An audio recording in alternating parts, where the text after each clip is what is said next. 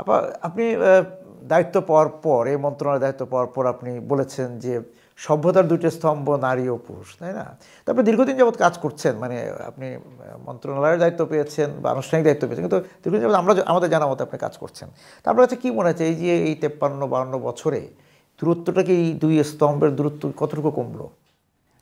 আমাদের নারীর যে ক্ষমতায়নের কথা বলি, এটা তো অনেক দূর এগিয়েছে, কিন্তু নারীদেরকে আসলে কাজ দিতে হবে এবং এখনও আমার মনে হয় যে ওদেরকে অনেকটাই সামনের দিকে এগিয়ে আসার জন্য বেশ বড় একটা জোরে সোরে ধাক্কা প্রয়োজন।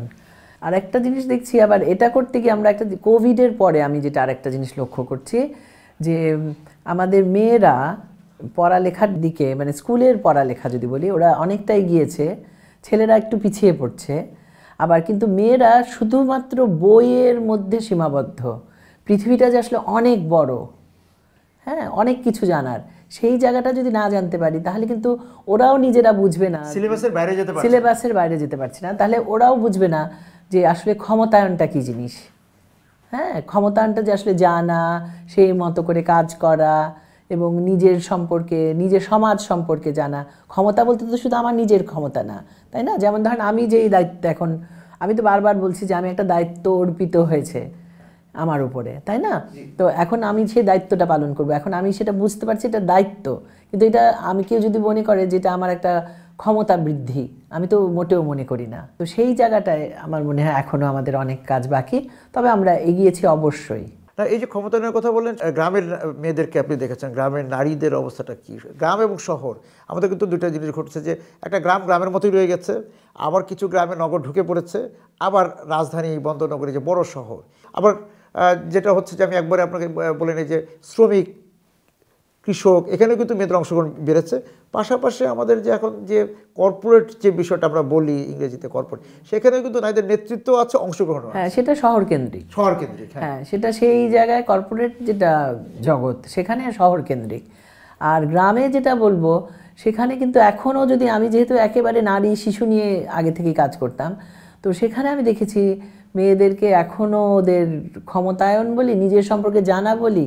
যেমন ধরেন আমি 16 সালে একটা পুরো কাপাসিয়াতে একটা সার্ভে করালাম যে মেয়েরা যারা গর্ভবতী মেয়েরা, ওরা ওদের রক্তের গ্রুপ জানে কিনা। তো দেখলাম 80% জানে না। তো এটা একটা প্রচণ্ড রকমের ভয়ের কারণ।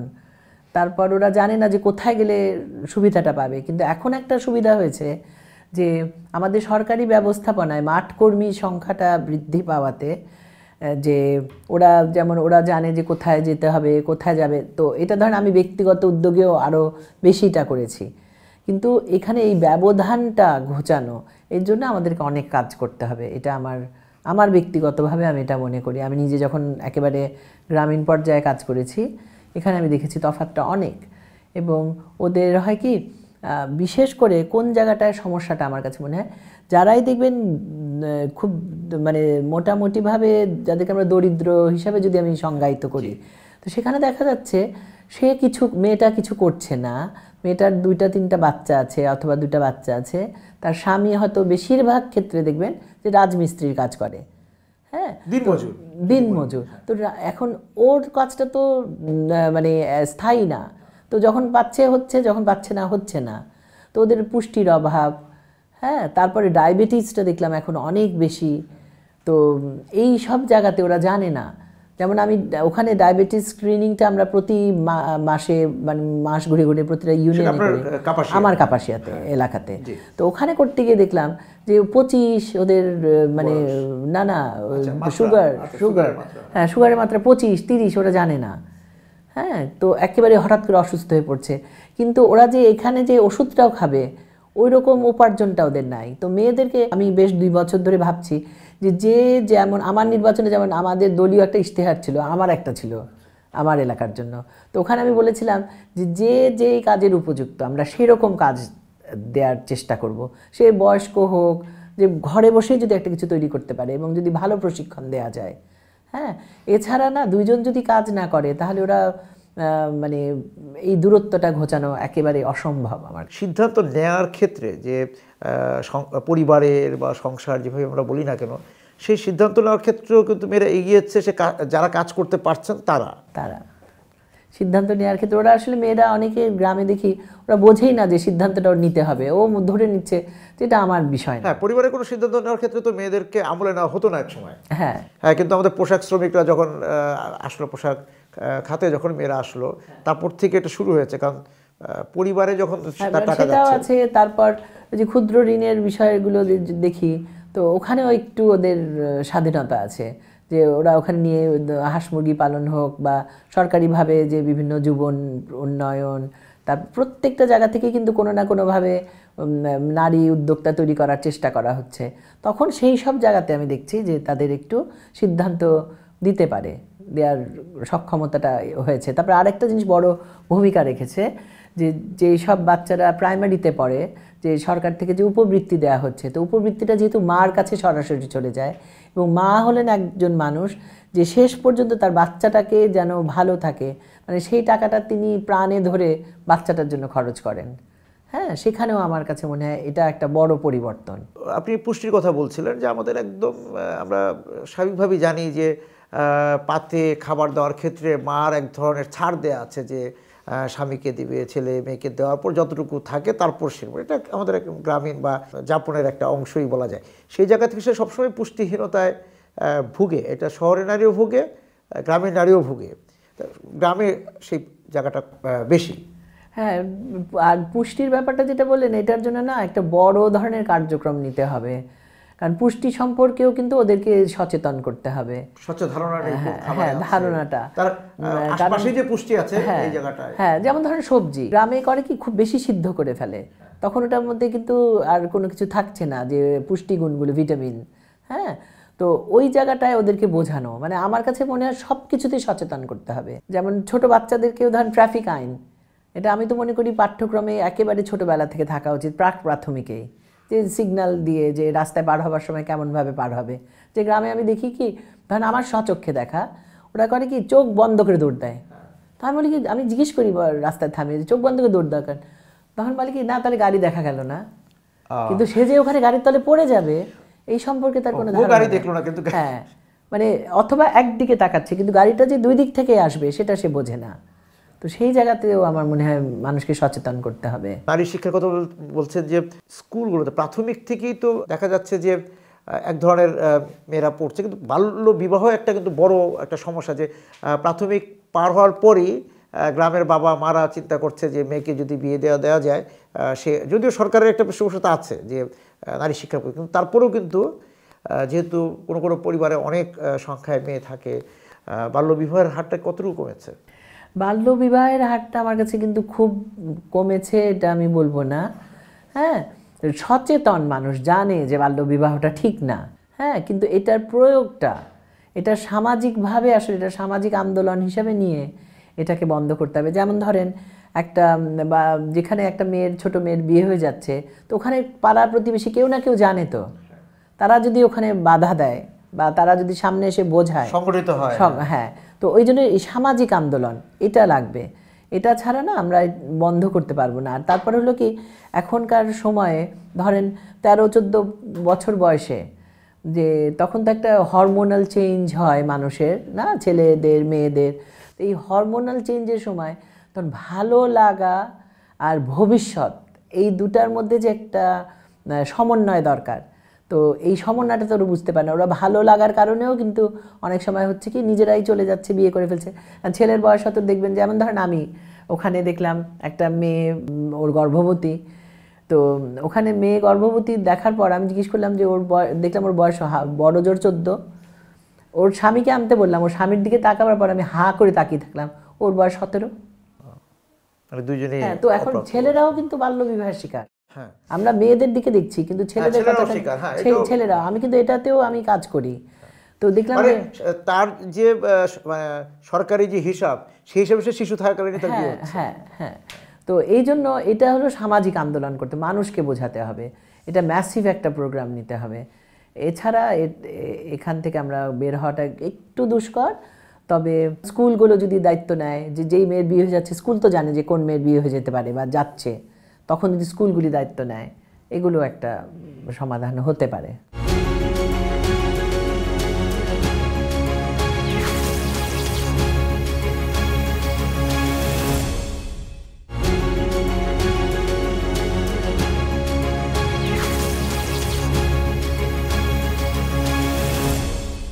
কোভিড পরবর্তী, কোভিডের কথা আপনি বলছিলেন, কোভিড পরবর্তী সময় আপনার কাছে কি মনে হয়েছে যে কোভিডের আগ পর্যন্ত ক্ষুদ্র উদ্যোক্তা বা নানাভাবে মেয়েরা কাজ করছিল, অনেকে চাকরি করছিলেন, তারপর কোভিডের সময় কিন্তু অনেকে কাজ হারিয়েছেন, সেই জায়গা থেকে কি আগের অবস্থায় ফিরে আসা গিয়েছে?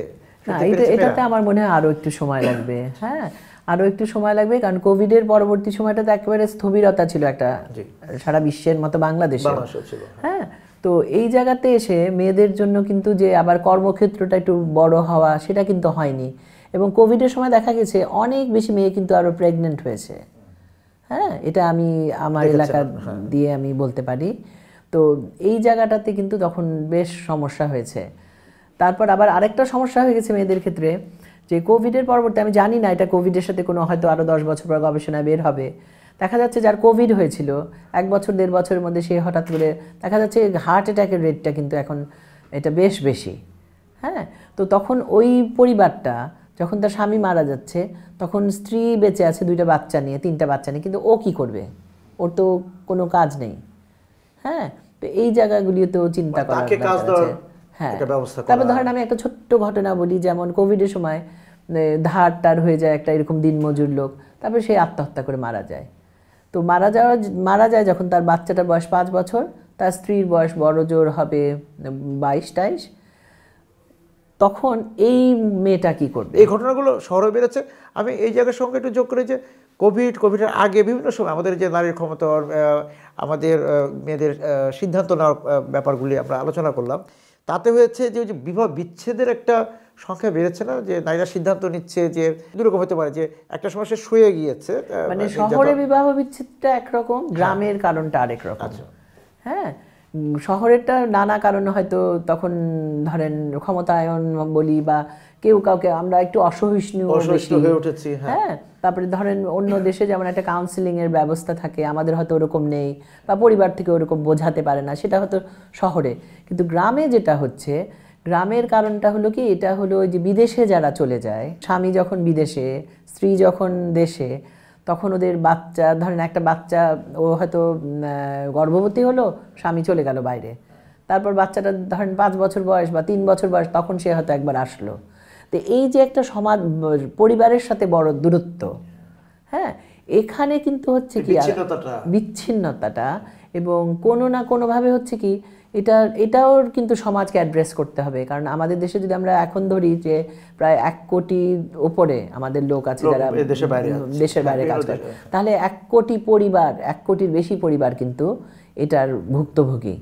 ওরা যেমন আয় করছে, পাশাপাশি সংসারগুলিও কিন্তু একটা মানে খুব নড়বড়ে অবস্থা। ভালো বলেছেন যে এই জায়গাটা আমরা কখনো খেয়াল করিনি বা এটাকে আমলে নেওয়া হয়নি, যে এই যে পরিবারগুলো, একজন মায়ের, যে আমি যদি একজন স্ত্রী বা মায়ের, এটাও এক ধরনের কিন্তু সংগ্রাম। হ্যাঁ, তা সে সংগ্রাম করছে, আবার সামাজিক বিভিন্ন কথাও কিন্তু শুনতে হচ্ছে। হ্যাঁ, সামাজিক কথা শুনতে হচ্ছে, এবং সে মনে করেন কোনো কারণে হয়তো কেউ তাকে সহযোগিতা করলো, বা কারোর সাথে তার কোনো ধরনের সম্পর্ক তৈরি হলো, হয়তো সম্পর্ক তৈরি হলো, অথবা হলো না, কিন্তু না হলেও ধরেন এটাকে নিয়ে তার সমাজ, তার আশেপাশের লোকরা হ্যাঁ তাকে জ্বালাতন করছে। তখন দেখা গেল এরকম আমি নিজে দেখেছি প্রচুর, তখন ওখান থেকে তার স্বামী তাকে ডিভোর্সের কাগজ পাঠিয়ে দিচ্ছে। কিন্তু আবার হচ্ছে কি, ওই স্বামী যে তাদের বাচ্চা, তার বাচ্চার দায়িত্ব নিচ্ছে না। এখন ওই মেয়েটার ওর বাবার বাড়িতে যখন ও ফিরে যাচ্ছে, তখন ওর পক্ষেও কিন্তু সম্ভব না। এই যে আমরা দেখতে পাই যে এই ঘটনাগুলো ঘটছে, যে একটা হচ্ছে বিদেশের, যে আপনি 1 কোটির বললেন, তার একটা প্রভাব আছে। আবার যারা দেশে থাকছে সেখানেও যদি বিচ্ছেদ হচ্ছে, তখন এই টানাপোড়েনে বাচ্চাটা কিন্তু অনেক বেশি একলা হয়ে যাচ্ছে, তার দায়িত্ব কে নেবে? খুব বেশি রকমের বাচ্চাদের, তখন ওই রকম বাচ্চাদের চেহারা দেখলে খুব খারাপ লাগে। কিন্তু ওইটার সাথেও আমাদের সমাজকে হয়তো সয়ে নিতে হবে, একসময় সয়ে যাবে। হ্যাঁ, মানে আরও যদি একটু এই জিনিসটাকে একটু বুঝতে পারে সবাই, সমাজ তৈরি না, এখন আমাদের সমাজ তৈরি হবে হয়তো, তখন হয়তো কিছুটা দায়িত্ব নিতে পারবে। এবং আপনার কাছে মনে হয় না যে কাজ ছিল না, কাজ এসেছে, সচ্ছলতা আসছে, আবার বিচ্ছিন্নতা, সব কিছু মিলে একটা বিষণ্ণতাও কাজ করছে? হ্যাঁ, এটা না যে কোনো সমাজে, পৃথিবীর সভ্যতার মানে যখন থেকেই সভ্যতার উত্থান আমি বলি যদি, তখন থেকে কিন্তু বিষণ্ণতাও কিন্তু এটার সাথে সাথেই চলে। হ্যাঁ, কিন্তু আমাদের মতো সমাজে এখনো কিন্তু এটাকে আমরা ঠিক ওরকম ভাবে দেখছি না। নতুন কোনো রোগ না হ্যাঁ, এটা কিন্তু রোগ না। কারণ একটা জিনিস আমাদের মাথায় রাখতে হবে, শরীরের যে অসুখ মনেরও কিন্তু অসুখ আছে। হ্যাঁ, কিন্তু আমরা সেটাকে স্বীকৃতি দিতে চাই না। হ্যাঁ, মনের অসুখটাকে কিন্তু আমরা এখনো আমাদের সমাজ কিন্তু ওইভাবে দেখে না। হ্যাঁ, কিন্তু শরীরের অসুখটাকে আমরা মনে করি অসুখ। মনের অসুখ হলে অনেক সময় আমরা পাগল বলে একটু আলাদা করে রাখতে চাই, কিন্তু আসলে যে সেটা না। এবং প্রত্যেকে ধরেন কেউ একটু রাগ বেশি, সেটাও কিন্তু এক ধরনের মানসিক অসুস্থতা। হ্যাঁ, তো প্রত্যেকটা জিনিসকেই কিন্তু উন্নত দেশগুলো একটা খোঁজ খবর রাখে, এটার জন্য একটা ব্যবস্থাপনা আছে। তো আমিও মনে করি আমাদের দেশে এই জিনিসগুলো আস্তে আস্তে হচ্ছে, কিন্তু এইটাকে বাড়াতে হবে। মাঠে কাজ করতে যে আপনার কাছে কি মনে হলো যে আমাদের এখানে যে আমরা একসময় বলতাম ইফটিজিং, পরে এটাকে আমরা যৌন হয়রানি বলি, তার সেটা কমলো? বা এটা না, আমাদের অনেক আইন, অনেক রকম গণমাধ্যমে কথা বলা হয়েছে, রাজনৈতিকভাবে বলা হয়েছে, আইন শৃঙ্খলা বিভাগের পক্ষ থেকে বলা হচ্ছে, নানাভাবে আমরা এক ধরনের ক্যাম্পেইন বা প্রচারণাগুলি হয়েছে, কিন্তু আদতে এটা গ্রামের অবস্থাটা কি? মেয়েদের উপরে না সবসময় একটা মানে এটা তো আমি আমার ছোটোবেলা থেকে দেখে আসছি, এটা থেকে খুব যে আমার কাছে মনে হয় যে ভালো এখন একটা সুযোগ হয়েছে যে কেউ কেউ কেউ কেউ বলতে পারে, বলতে পারছে। হ্যাঁ, ওই সাহসটা এসেছে, অভিভাবককে বলতে পারছে, অথবা সরাসরি তারা পুলিশকে জানাচ্ছে, অথবা ইউএনওকে জানাচ্ছে। হ্যাঁ, সেটা করতে পারছে, হ্যাঁ বলছে, এই সুযোগটা হয়েছে। কিন্তু যে এই মাত্রাটা কিন্তু অনেক আছে এখনো, তারা ভুক্তভোগী। হ্যাঁ, অনেক। যেমন মনে করেন গ্রামে আপনি কেমন দেখেন? গ্রামে যেটা ধরেন যে আমরা ওখানে অটো বলে, টেম্পো অটো, হ্যাঁ, তো ওগুলোতে উঠলেও ওরা মনে করে যে ওরা মানে একজন পাশে বসবে, ওরা মানে যে কোন নিরাপদ না, হ্যাঁ, কোনো না কোনো ভাবে। তো এইগুলো বেশ ভুগছে আর কি মানুষ। আমি এই জায়গায় একটু আসি যে বলা হচ্ছে যে আমাদের যে স্কুলে যে প্রাথমিক বিদ্যালয়, তারপর হচ্ছে মাধ্যমিক বিদ্যালয় বা কলেজে, সেখানে যারা কাজ করছেন শিক্ষক হিসাবে, যে মেয়েরা কাজ করছে, আবার শিক্ষার্থী হিসেবে যে মেয়েরা কাজ করছে, সেখানেও জায়গাটা কতটুকু নিরাপদ আপনার মনে হয় কাজ করা? মানে বেশিরভাগ ক্ষেত্রে হয় কি, মানে সহকর্মী কতটুকু নিরাপদ, সহপাঠী কতটুকু? মানে ওখানে হচ্ছে কি ধরেন মানে যারা কাজ করছে, মানে টিচার বা শিক্ষকতা যারা করে, তাদের একটা হয় কি সামাজিকভাবে তাদের একটা অন্যরকম মর্যাদা থাকে তারা। এবং এখন মেয়ের সংখ্যা যেহেতু একটু বেশি প্রাথমিকে, হ্যাঁ, মহিলা শিক্ষক, তাতে করে আমার মনে হয় তারা নিজেকে কিছুটা মানে আমি বলবো নিরাপদ রাখতে পারে। হ্যাঁ, একসাথে হয়ে। আর বাচ্চাদের ক্ষেত্রেও যদি বলি, তো ওখানেও কিন্তু ওখানে হয় কি, আমি কিছু কিছু ক্ষেত্রে দেখেছি যে ওরা অনেক সময় ওরা ধরেই নেয় যে এরকম ধরনের ওরা হয়রানির শিকার হতেই হয় মেয়ে হলে। এটা আমাকে অনেকেই বলে ফেলে। হ্যাঁ, এটাকে তারা স্বাভাবিক হিসেবে নিয়েছে না, অনেকে স্বাভাবিক হিসেবে, অনেকে আবার নিতে পারে না। তখন তারা কিন্তু আবার এক ধরনের মানসিক অস্থিরতাতে ভোগে, ছোট বাচ্চা হিসেবে যন্ত্রণার মধ্যে ভোগে। তবে এখন যেমন ধরেন একটা জিনিস ভালো হয়েছে, প্রাথমিকের ভবনগুলো সুন্দর হওয়াতে টয়লেট ফ্যাসিলিটিটা যেমন পেয়েছে, এটার জন্য অনেক ভালো হয়েছে আমি বলবো। কারণ এটা 2010 সাল থেকে এই পর্যন্ত 2023 পর্যন্ত এই টয়লেট ফ্যাসিলিটিটা পাওয়াতে মেয়েদের জন্য আমি বলবো অসম্ভব রকম, স্কুলগুলোতে বা কাজের জায়গায় অনেক সুবিধা হয়েছে। হ্যাঁ, তো এই জায়গাগুলি আসলে অ্যাড্রেস করাটা আমাদের আরও বেশি উচিত।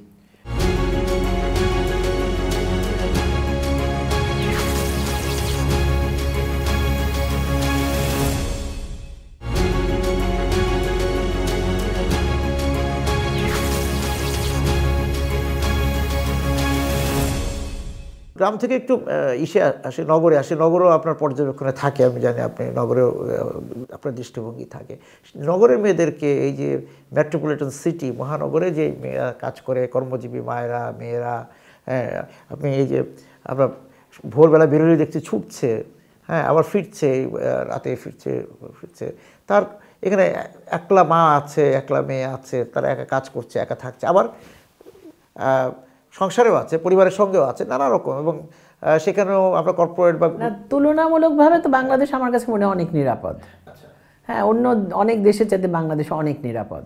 কারণ আমরা যেরকম শুনি অন্যান্য দেশে, যদিও ওরা আইনগত সহায়তা আমাদের দেশ থেকে অনেক বেশি পায়, হ্যাঁ, আইনগত যে কোনো সহায়তার জন্য ওদেরকে হয়রানির শিকার হতে হয় না, কিন্তু আমি বলবো আমাদের দেশে মানুষরা ওই তুলনায় অনেক বেশি নিরাপদ আমি বলছি যে তার কাজের জায়গায় সে কতটুকু অধিকার পায়, যে তাকে কাজ করার সুযোগ তাকে মানে না, তবে সবারই জায়গা করে দিচ্ছে আমি কিনা, যখন কথা বলি তখন সবাই খালি যারা মেয়ে যারা তারা সবসময় বলে যে আমাদেরকে একটু পেছনে রাখার চেষ্টা করা হয়, সেটাই বলছি আমি। হ্যাঁ, এটা একটা আমাদের মধ্যে আছেই, মানে তারা সবসময় ঠেলে সামনে যেতে পারে না, অথবা ও তো মহিলা, ওর এটা না করলেও হবে, হ্যাঁ, মানে এরকম সমান কাজ করছে। হ্যাঁ, কিন্তু আবার যেটা বলছেন আপনি কর্পোরেট যেখানে একেবারে অন্যরকম, ওখানে কিন্তু আবার মেয়েদের আমার বলবো অনেক স্বাচ্ছন্দ্য আছে, মেয়েরা নেতৃত্ব আসছে সেই জায়গাগুলোতে অনেকটা। রাজনীতিতে কি, রাজনীতির মাঠের কি অবস্থা মেয়েদের? কারণ আমাদের তো সামনে আছে যে আমাদের রাজনীতি মাঠে আমরা সামনে দেখতে পাই যে স্পিকার থেকে আরম্ভ করে প্রধানমন্ত্রী সেটা আছে, কিন্তু আমি তৃণমূলের কথা জানতে চাই। হ্যাঁ, তৃণমূলে না ওখানেও জায়গা দিচ্ছে কিনা, জায়গা দেওয়ার থেকেও বেশি যেই মেয়েটা যাবে, হ্যাঁ, ও কেন যাচ্ছে, কেন রাজনীতি করবে, হ্যাঁ, ওইটা কি আসলে ও জানে কিনা, আমার সেই জায়গাটায় আমার একটু সংশয়। হ্যাঁ, ওখানেও আমার মনে হয় জানানোটা, সচেতন করাটা, সে কেন যাচ্ছে সে বুঝে যাচ্ছে কিনা, সে বুঝে যাচ্ছে কিনা, অথবা আমার মনে হয় কি ধরেন রাজনীতিও যারা করবে, দলীয় যে একটা গঠনতন্ত্র থাকে, দলীয় যে একটা চিন্তা চেতনা থাকে, একটা ধরেন ঘোষণাপত্র, তারপর ধরেন এবার নির্বাচনের ইশতেহারই ধরেন, ওই জিনিসগুলি না আমার মনে হয় একেবারেই জানা উচিত। বা যে প্রার্থীর পক্ষে সে স্লোগান দিচ্ছে, লিফলেট বিতরণ করে, সেই প্রার্থীকে জানা, হ্যাঁ, প্রার্থীকে জানা, অথবা তার নিজের দলটা সম্পর্কে, প্রার্থীকে জানতে গেলে তো দলটা সম্পর্কে জানা, হ্যাঁ, নাহলে কিন্তু স্লোগান ভিত্তিক হয়ে যাবে আমাদের জিনিসটা। হ্যাঁ, কারণ তখন ওখানে যদি না জানা থাকে, ফাঁকা থাকে ভিতরটা, খালি শুধু যদি মুখ থেকে স্লোগান নির্ভর হয়ে গেল, মানে যিনি প্রার্থী হয়েছেন আমি মেয়ে, আমার জন্য ওনার ইশতেহারটা কি, স্থানীয় ইশতেহার কি, বা তার দলের জাতীয় ইশতেহারটা কি, এটা তো জানার বিষয়। হ্যাঁ, সেটা একটা আছে। তারপর ধরেন রাজনীতি যে করবে, তো সে কিভাবে, ধরেন আপনি আমাকে ইয়েটাই বলি আমি, যে ইউনিয়ন কাউন্সিলে যে মহিলা 3 জন যে সংরক্ষিত আসনে 3 জন যে মহিলা মেম্বার, ওরা আসলে কি কাজ করবে? ওরা মনে করে যে ওই যে একটা রাস্তাঘাট তৈরি করা, ওইটাই বোধহয় ওদের কাজ, কিন্তু ওটা তো ওদের কাজ না। কার্ডের কোটা পাওয়া, হ্যাঁ, কিন্তু ওইটা তো ওদের কাজ না। ওদের কাজ হলো কমিউনিটির, মানে ওর যে এলাকা, ওখানকার মানুষের জীবন মানের উন্নয়নের জন্য সে চেষ্টা করবে, তাই না? তারপরে ধরেন আমাদের এখন আমাদের কত বড় একটা সুবিধা যে কমিউনিটি ক্লিনিক, হ্যাঁ, তো ওই কমিউনিটি ক্লিনিকগুলি দেখভাল করার দায়িত্ব কিন্তু হলো স্থানীয় মেম্বার, পুরুষ মেম্বার এবং স্থানীয় মহিলা মেম্বার। তো ওরা এটার সাথে সম্পৃক্ত একেবারেই বেশিরভাগ ক্ষেত্রেই না। তো আমি ধরেন আমার নিজস্ব একটা ভালো লাগার থেকে আমি সবাইকে এক ধরনের উদ্বুদ্ধ করেছি আমি, হ্যাঁ, কিন্তু এটা যে করবে, এই যে এই ভালো লাগার জায়গাটা ওকে ভালো লাগাতে শিখতে হবে। তো ওই জায়গায় ওরা কিন্তু ওই রাস্তাঘাটে আটকে থাকে। আমি একটু প্রযুক্তিতে যেতে চাই, যে তথ্য প্রযুক্তি এত এগিয়ে গেল, গ্রামেও এখন মোবাইল ব্যবহার, ইন্টারনেটের ব্যবহার হয়েছে, শহরে হয়েছে, এইটার যে একদম সহজলভ্যতা, সেটা মেয়েদেরকে বা শিশুদের ক্ষেত্রে কি প্রভাব পড়ছে? শিশুদের ক্ষেত্রে যেটা প্রভাব পড়ছে কি, আমাদের দেশে তো মনে করেন ধরেন যে কোনো কিছুতে আপনি যে কোনো কিছুতে ধরেন একটা পেপার পড়ছেন, তো বিজ্ঞাপন, এমন ধরনের বিজ্ঞাপন চলে আসে যেটা ওর জন্য ক্ষতিকর, মানসিকভাবে ক্ষতিকর। ওই সময় তো এটা দেখার বয়স এটা না, হ্যাঁ, ও নিজেকে ঠিক রাখতে পারবে না, অথবা ওর জন্য ওর অন্যরকম একটা প্রশ্ন তৈরি হবে, হ্যাঁ। তো ওই সব জায়গাগুলিতে এসে এরা কিন্তু বড় ধরনের একটা সংকট আমি বলবো।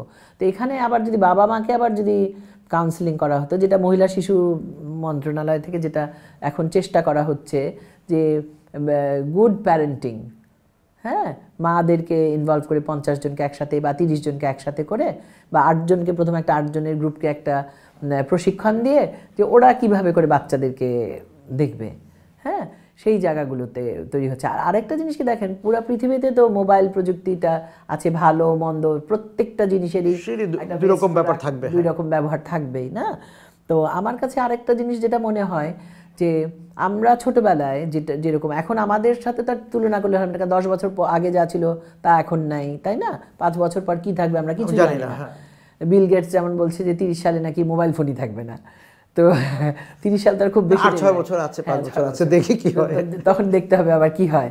তো এখন আমার যেটা মনে হয় কি, তারপরেও না বাচ্চাদেরকে অ্যাক্টিভিটির সাথে জড়িত করতে হবে, যেটা আমার মনে হয় আমাদের যে নতুন শিক্ষা কার্যক্রম, হ্যাঁ, সেখানে হয়তো আমরা যদি এটাকে ভালোভাবে অ্যাডপ্ট করতে পারি, শিক্ষকরা যদি এটা ভালোভাবে বুঝতে পারে, তাহলে আমরা এখানে একটা বড় ধরনের পরিবর্তন দেখব। কারণ আরেকটা জিনিস আমাদের মনে রাখতে হবে যে আমি দেখেছি 83 সালের পর থেকে, 83 বা 84 যদি ভুল না করি, হঠাৎ করে স্কুলগুলোতে লাইব্রেরিয়ানের পদ আছে, ওরা অন্য কিছু পড়ায়, কিন্তু লাইব্রেরি যে একটা ওগুলো আলমিরাতে তালা দিয়ে আটকে রাখা, হ্যাঁ, ওইটা কিন্তু বন্ধ। তো এটা বা এই যে নিয়োগও হয় না, হ্যাঁ, না নিয়োগও ছিল না, প্লাস যিনি নিয়োগপ্রাপ্ত ছিলেন উনি অন্য কোনো কাজে করেন, কারণ শিক্ষক সংকটের কথা বলে তাকে অন্য কাজ করেন, অন্য কোনো কাজে লাগানো। তো এটা আপনার 18 বা 17 সাল থেকে, 17 সালে একটা প্রজ্ঞাপন গেল যে লাইব্রেরিটাকে চালু করতে হবে।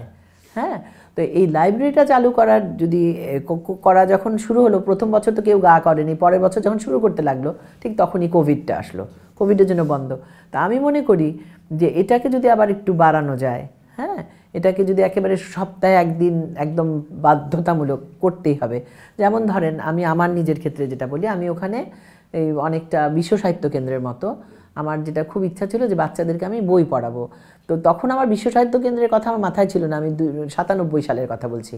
তখন আমি শুধু ক্লাস 8-এর যাদের রোল নাম্বার 1 থেকে 10 তাদেরকে নিয়ে আমি একটা ছোট্ট করে ওদেরকে বছরে একবার পরীক্ষা নিতাম, বই পড়াতাম। তো এটাকে আস্তে আস্তে বাড়াবার পর আমি যখন সংসদ সদস্য হলাম, তখন আমার একটু কাজ করার সুযোগ হলো। তখন আমি প্রথম 10টা স্কুল, 20টা স্কুল, 30টা, এখন আমরা 100টা স্কুল। এই যে শিশুদের যে বইয়ের কথা বললেন যে আপনার কাপাসিয়াতে, কিন্তু শিশু একাডেমি, আমরা যেমন শিল্পকলা একাডেমি নানা দিকে আছে, এই সব আমাদের জেলা শহরগুলোতে আছে, এবং তারা সেখানে আমরা দেখতে পাই যে আমি বেশ কয়েকটা শিল্পকলা একাডেমিতে আমার সুযোগ হয়েছিল যাওয়ার। সেখানে যেটা দেখেছি যে ওই যে বরিশাল শহর, খুলনা শহর বা এই যে শহরগুলো, চট্টগ্রাম শহর, আগে আপনি 10 বছর বা 15 বছর আগের কথা বলেছেন, বা আমাদের ছোটোবেলায় যেই ভিড়টা ছিল, 10 বছর আগে যে ভিড় ছিল, শিল্পকলা একাডেমিতে ছেলে মেয়েদের ভিড় কমে গিয়েছে। ওই সময়টা মারা নিয়ে যাচ্ছে কোচিংয়ে, আর খুব অল্প সংখ্যক ছেলে মেয়েকে আমরা দেখি যারা নাচ শিখতে আসছে বা গান শিখতে আসছে, কবিতা আবৃত্তি করছে, সেটা কমে গিয়েছে। তো শিল্পকলা তো একরকম রইল, কিন্তু শিশু একাডেমি কেন সারা দেশে কাজ করবে না?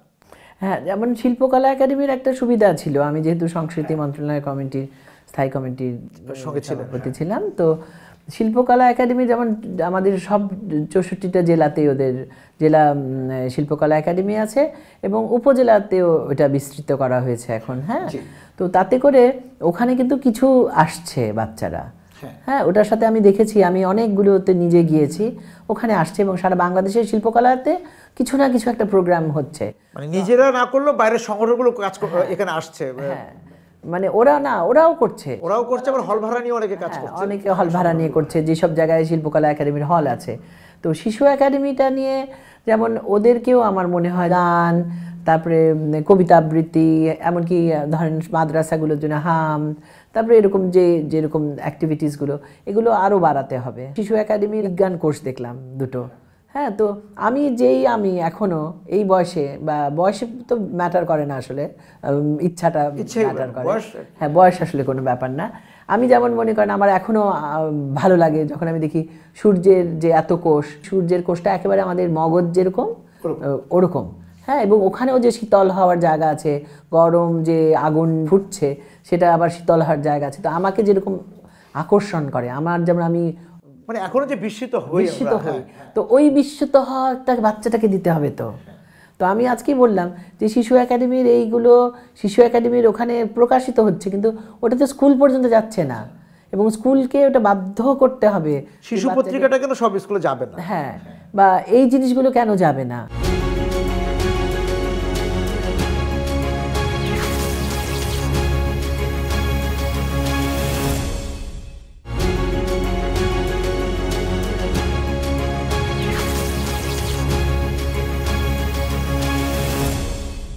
আমার কাছে যেটা মনে হয়েছে যে যেহেতু আপনি এই মন্ত্রণালয়ের দায়িত্বে, আমার এর আগেও বিভিন্ন সময় বলেছি শিশু একাডেমিকে, যে বই মেলাটা, শিশুদের যে বই মেলাটা যে সময়টা হয় তখন আর কারণ একটা বাংলা একাডেমির বই মেলার পরে বাবা মারা কিন্তু পরেই আবার একটা শিশু একাডেমির বই মেলা আসবে না। ওইটা দেখার বিষয় আছে যে আমি এক মাসের একটা মেলায় বাচ্চাকে নিয়ে গেলাম, অর্থনৈতিক একটা বড় বিষয় জড়িত থাকে। আপনার কাছে ওইটাও বলার থাকবে যে বাংলা একাডেমিও যে বইমেলা করে সেখানে শিশুদেরকে প্রাধান্য দিয়ে যাতে করে। এখন তো গত কিছুদিন ধরে আলাদা করে শিশু চত্বর করেছে, কিন্তু সেটাও একটু দেখার বিষয়। আমি একটু যে সামাজিক যোগাযোগ মাধ্যমে যাই, সেখানেও কিন্তু মেয়েদের মেয়েরা নানা রকম হয়রানি বা পীড়নের শিকার হচ্ছে, সেটাও আপনার নিশ্চয়ই। হ্যাঁ, সেটাও সাইবার সিকিউরিটির জায়গা থেকে ওইখানে আপনার কথা যদি বলেন। ওখানে হচ্ছে কি এই জায়গাটাতে সবাই ধরেন মানে সবাই তো খুব বিশ্বাস করে ফেলে, হ্যাঁ, ওই ফেসবুক।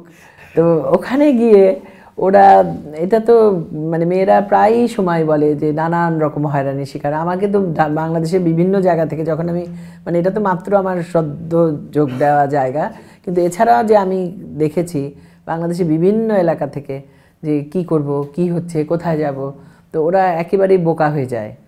হ্যাঁ, তো এই জায়গাগুলিতেও কিন্তু আমাদের জনবল বাড়াতে হবে, যাতে করে এটার সাথে সাথে একটা যে যখন যে এটার হয়রানির শিকার হচ্ছে যাতে সে যেন এই সুরাহাটা পায়। এবং এখনও ধরেন আমাদের গণমাধ্যমের কাছেও আসে এরকম যে আমরা কোথায় যাব, কার কাছে যাব, এই জায়গাটা নিশ্চিত করা যায় কিভাবে? যে এই যে আপনি একটি মন্ত্রণালয়ের দায়িত্ব নিয়েছেন, এখন মেয়েরা কোথায় যাবে, সেটা গ্রামের কাপাসিয়ার হোক, আর ঢাকার মেয়ে হোক, চট্টগ্রামের মেয়ে হোক, রাজশাহীর মেয়ে হোক, না এদের জন্য তো ওই যে দেখেন এখনো যে যেটা 999, তারপরে 109, এটা তো তাৎক্ষণিক। হ্যাঁ তাৎক্ষণিক। আর এছাড়া থাকে যে একটু দীর্ঘ মেয়াদে, এটা তো সে থানায় যেও বলতে চায়। হ্যাঁ, আবার থানা না, ওখানে একটা আলাদা সেল থাকতে পারে মেয়েদের জন্য। হ্যাঁ, ওখানে থানাতে যদি লোকবল বাড়ানো যায় সেটাও আবার একটু দীর্ঘমেয়াদী, কিন্তু এটা করতে হবে। বিদেশে যেমন পুলিশ মানে হলো বন্ধু, ওরা একেবারে বন্ধু, মানে বিপদ হলে, সমস্যা হলে প্রথম মানুষ কোথায় যায়? একটা অসুখ হলে ডাক্তার, আর অন্য কোনো রকম বিপদ হলে পুলিশ। তাহলে পুলিশকে, ডাক্তারকে যদি আমরা বন্ধু ভাবতে পারি, তাহলে পুলিশকে আমাদের বন্ধু ভাবতে হবে, এবং পুলিশকেও আচরণটা ওরকম হতে হবে। এবং এই যে আপনার কাছে মনে হয় যে আপনি তো মাঠ পর্যায়ে কাজ করেছেন, যে এই যে যাদেরকে বন্ধু বললেন তারা কি মেয়েদের সাথে সেই রকম বন্ধু না, এই জন্য বলছি আলাদা একদম সেল করতে হবে। ভাষাটাও, হ্যাঁ, আলাদা ভাষায় কথা বলবে, সেটাই আলাদা একটা সেল করতে হবে, এবং আলাদাভাবে ধরেন ওখানে মেয়ে পুলিশও থাকতে পারে, কিন্তু ওদের ব্যবহারটা, হ্যাঁ, আচরণটা শেখানো। যেমন ধরেন আমি আরেকটা জিনিস বলি, যে আমি অস্ট্রেলিয়ার একটা উদাহরণ দেবো। হ্যাঁ, অস্ট্রেলিয়াতে একবার 2000 মানে আজকে থেকে প্রায় 20 বছর 20 আগে আমার এক পরিচিত একজন আমাদেরকে নিয়ে যাচ্ছে, আমি আমার ছোট ছেলের সাথে। তো তখন ও ক্লাস 4-এ পড়ে। হ্যাঁ, তো ওই সময় আমরা যাওয়ার সময় ওর গাড়ি নষ্ট হয়ে গেল একদম হাইওয়ের মধ্যে। তো গাড়িটা হাইওয়েতে ওদের সাইড করে রেখে, তো আমরা দাঁড়ানো, তো উনি একটা ট্যাক্সি বা কিছুর জন্য চেষ্টা করছেন। তো ওই সময় হঠাৎ করে দেখলাম কয়েক মিনিটের মধ্যে পুলিশের গাড়ি চলে আসলো, এবং পুলিশের গাড়ি চলে এসে জিজ্ঞেস করলো আমাকে যে কোনো হেল্প লাগবে কিনা। এই যে মনে করেন যে মানুষ যে একটা আস্থা রাখতে পারে যে এসে পড়ে, আমাদের এই জায়গাতে যেমন ডাক্তারের সংখ্যা অনেক বাড়াতে হবে, তারপর পুলিশের সংখ্যা বাড়াতে হবে। হ্যাঁ, এবং পুলিশ হবে যেটা একদম যে ব্রিটিশ যেটা মানে পুলিশ কি বলবো, আমাদের কমিউনিটি পুলিশ যেটা বলে। হ্যাঁ, যেটা আধুনিক পুলিশ কোনটা, ওই আধুনিক ব্যবস্থাটা আনতে হবে। শেষের দিকে একটু উদ্যোক্তাদের কথা বলি, যে মহিলা উদ্যোক্তাদের, নারী উদ্যোক্তাদের কথা বলা, এবং সেখানে মাঠ পর্যায়ের অভিজ্ঞতা হচ্ছে যে প্রভাবশালী যে নারী উদ্যোক্তারা তারাই হয়তো এসএমই সুবিধাটা পাচ্ছে, ব্যাংক সুবিধাটা পাচ্ছে সহজে। তার অনেক ব্যাংক গ্যারান্টি বা পরিবারের দিক থেকে অনেক ধরনের নিশ্চয়তার জায়গা থেকে আসে, কিন্তু একদম তৃণমূল পর্যায়ের প্রান্তিক নারীর পক্ষে তো এগুলো জোগাড় করে দেওয়া সম্ভব না।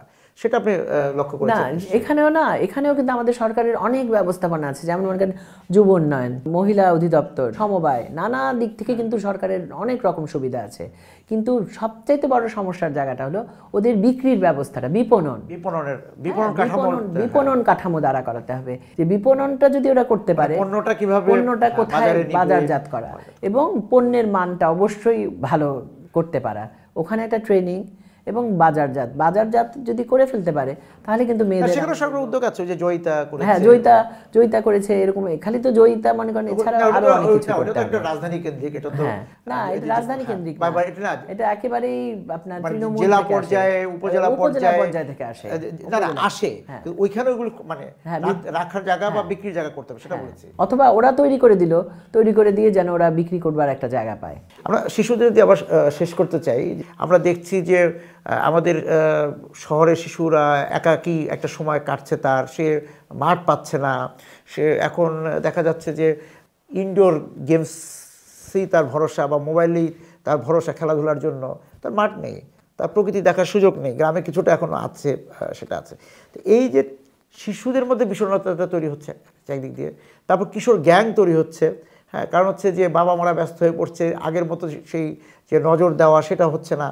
এই দিকগুলো আপনার দেখার মানে এগুলিও না, এগুলি তো সামাজিক সমস্যা, তো সামাজিক সমস্যা। আর যখনই মনে রাখবেন সমাজের নানা অসুখের প্রকাশ। না না না, এটা হলো কি, যখন একটা রাষ্ট্র বা একটা সমাজ যখন উপরের দিকে উঠতে থাকে, উন্নতি করতে থাকে, তখন কিন্তু এই সমস্যাগুলি আসতে থাকবে, এবং সঙ্গে সঙ্গে এই সমস্যাগুলিকে যেন নজরদারিতে রাখা যায়, ওই জন্য আবার কাঠামো তৈরি করতে হবে। সেটা শুধু মানে নজরদারিটা শুধু প্যারাসিটামল খেয়ে না না না, মানে তাৎক্ষণিক এটা কমানোর জন্য না, আমি কমানোর কথা বলছি না, আমি বলছি এটা একটা প্রাতিষ্ঠানিকভাবে এটাকে আমাদেরকে অ্যাড্রেস করতে হবে যদি আমি বলি।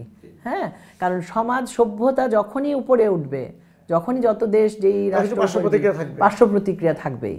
হ্যাঁ, আর যেহেতু আমাদের ধরেন রাষ্ট্র কাঠামোটা, ধরেন আপনি যদি ইউরোপের সাথে তুলনা করেন, ওদের একবারে প্রাচীন প্রতিষ্ঠান দেখেন, ওদের এক একটা ইউনিভার্সিটি আপনার 300-350 বছর আগের। হ্যাঁ, তো আমাদের তো ঠিক ওইভাবে আমরা তো একেবারেই মানে কলিও না, মানে কলি আসবো ফুটবো গাছ হচ্ছে, এখনো প্রস্ফুটিত হয়নি, তাই না? তো ওই জন্য এই সমস্যাগুলি থাকবে, কিন্তু এই সমস্যাগুলিকে অ্যাড্রেস করার মতো সামাজিক প্রতিষ্ঠান থাকতে হবে। তো এই যে শিশুদের বিষণ্ণতা, ওগুলোর জন্য ধরেন কাউন্সিলিং, ওগুলির জন্য কিন্তু আর ওরকম পাগল বলা যাবে না, তারপরে ওরকম বলা যাবে না, ওই সব জিনিসগুলিকে আমাদেরকে অ্যাড্রেস করতে হবে। মানে গ্রাম শহর নগর যাই বলি, নারী এবং শিশু নিরাপত্তা নিশ্চিত না করলে তো রাষ্ট্র নিরাপদ হবে না। এক্স্যাক্টলি, একেবারেই সত্যি। এর জন্য তো চেষ্টা হচ্ছেই, অনেক রকম চেষ্টা হচ্ছে, কিন্তু চেষ্টাটাকে আমার মনে হয় প্রাতিষ্ঠানিকভাবে করতে হবে।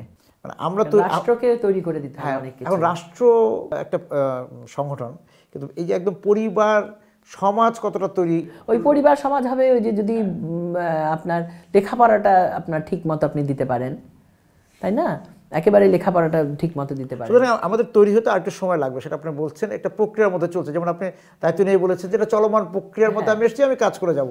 সুতরাং আমাদের এই তৈরি হওয়াটাও একটা প্রক্রিয়া, অবশ্যই এটা প্রক্রিয়া। কারণ কখনোই কোনো সময় এটা তো জাদু মন্ত্র না, এটা তো জাদুর খেলা না যে আমি একদম এক্ষুনি বসলাম, আমি এক্ষুনি জাদু করে, না, এটা তো সোনার কাঠি রূপার কাঠি না। তো তাই এই জন্য কাজ করতে হবে। আমার মূল কথা হলো কাজ করতে হবে, দায়িত্ব নিয়ে কাজ করতে হবে, এবং মানুষের কথা মনে রেখে কাজ করতে হবে। যে কাজ করাটা এখন একলা চলো নীতিতে না, যে সবাইকে নিয়ে কাজ করানোর জন্য সেইটা আপনি কতটা দেখেন মাঠে, যে সবাই মিলে কাজ করছে কিনা, আমরা একটু অসহিষ্ণু হয়ে গেছি মানুষ বাংলাদেশে। কারণ আপনার যে বহর, হ্যাঁ, এই যে নারী ও শিশু মন্ত্রণালয় যে বহর, এই মাঠ পর্যায়ে, তারপর আমরা শুরুতে বলছিলাম স্থানীয় সরকার বিভাগ, অনেকের সঙ্গে আপনার কাজ, তো সবাই তো সহযোগিতার দরকার আছে, এবং সবাই মিলে কাজ না করলে তো না। যদি মনে করেন কাজ করার পরিবেশ থাকে, যদি একটা চিন্তা যদি আপনি দিতে পারেন, নিশ্চয়ই হবে কাজ। কারণ কাজ করার জন্যই তো মানুষ, আমরা তো মানুষের জন্যই। কারণ আমরা যদি মানুষের জন্য না হই, তাহলে পৃথিবীতে আমার বেঁচে থাকার আমার কোনো অর্থ মনে হয় না। আমি একেবারেই কোনো অর্থ খুঁজে পাই না যে আমি যদি শুধু আমার জন্য বাঁচি, কারণ আমার জন্য বাঁচার তো বাঁচা হলো না। দেখ, আপনার এই যাত্রা অর্থবহ হোক, মানুষের জন্য হোক, আপনার জন্য শুভকামনা। ধন্যবাদ আমাদের সময় দেওয়ার জন্য। অনেক ধন্যবাদ।